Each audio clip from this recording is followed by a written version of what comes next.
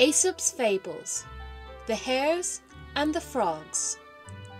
The hares once gathered together and lamented the unhappiness of their lot, exposed as they were to dangers on all sides and lacking the strength and the courage to hold their own. Men, dogs, birds, and beasts of prey were all their enemies, and killed and devoured them daily.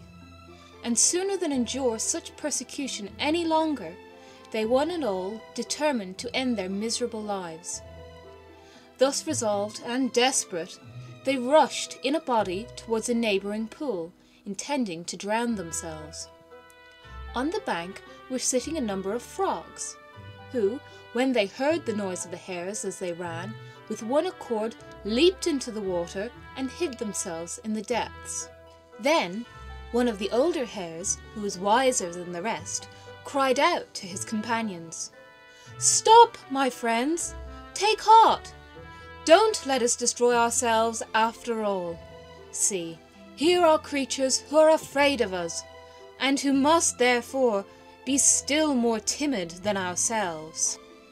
End of the Hares and the Frogs.